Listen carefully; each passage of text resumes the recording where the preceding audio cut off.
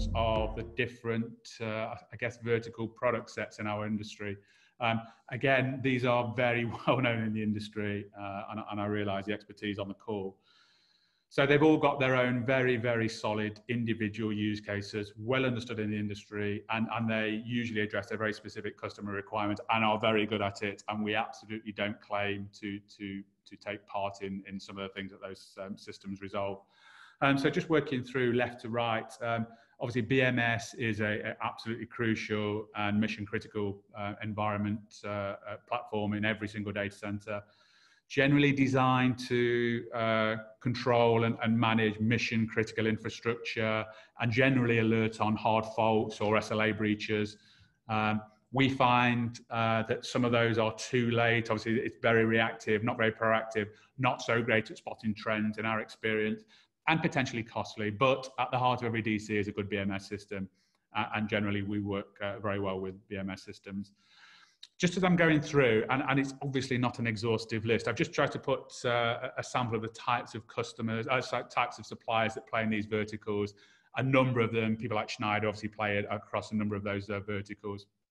As I'm going through them, as well as I look at some of the names, I'll also touch on where some of those also claim to have some artificial intelligence, machine learning capabilities. Schneider, they have done some, again, quite well publicized data center management as a service, and they partnered with IBM's Watson.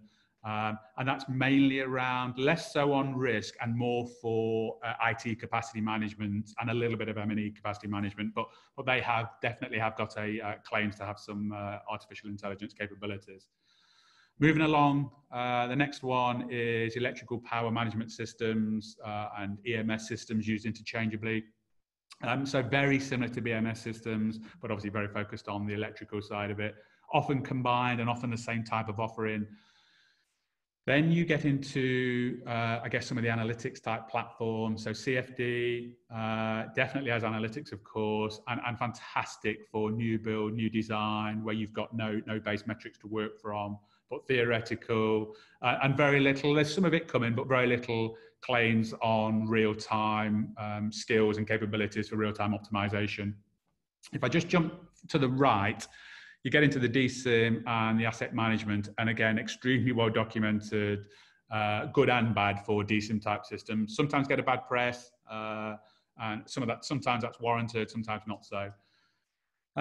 They are largely driven, so in our world, we're focused on the M&E side of it, and particularly on the cooling thermal side, but DSIM systems typically have arisen and are based on the IT side of the equation. Very little focus, to be fair, on the M&E side. Of course, that happens, and certainly people like Schneider have a very powerful M&E product set, but generally they are IT focused.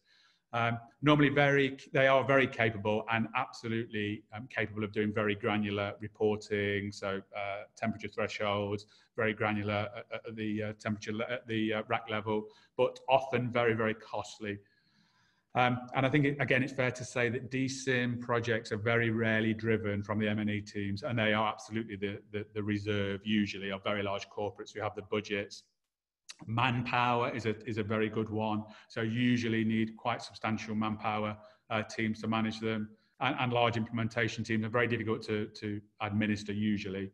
There are some AI machine learning claims from the DSIM world. So a couple that I know about and seen a little bit of experience of is Nlight. So Nlight have a capability, again, mainly focused on the IT side of it, server workload optimization, IT capacity management.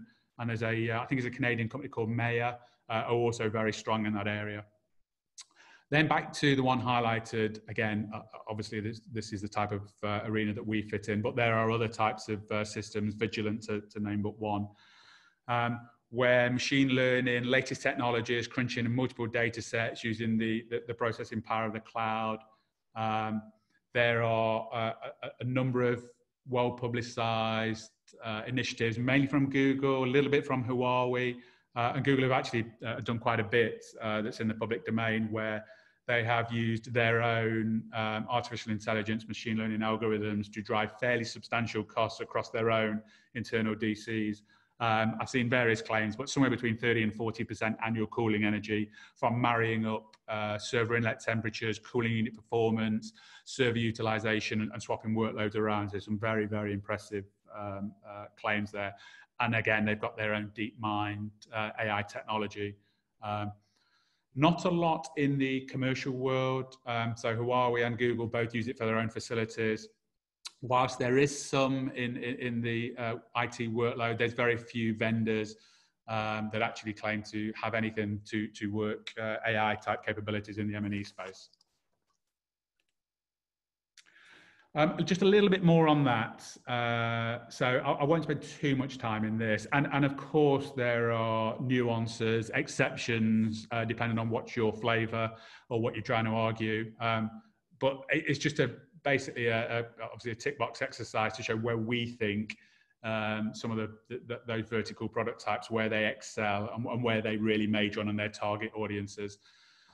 I've grayed out ones that are not really specific to risk. So a lot of those platforms do other things than just risk, and they have a particular reason for being, and their core product or their core offering is not driven by the risk side of it.